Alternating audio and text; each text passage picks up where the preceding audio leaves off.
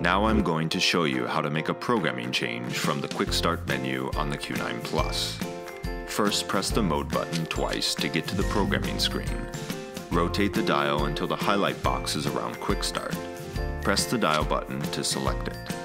Parameters like the command mode, which establishes the source of the run command. Frequency mode, which establishes the source of the speed command. Acceleration time and deceleration time are among the parameters available in the Quickstart menu. Now let's change the acceleration time of the drive. Rotate the dial until the acceleration time is shown in the window. Press the dial button to change the parameter. Rotate the dial to set the desired time. Then press the dial to lock it in.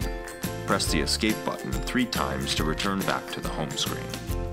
As you can see, the Quickstart menu allows for easy access to the most frequently used parameters during setup.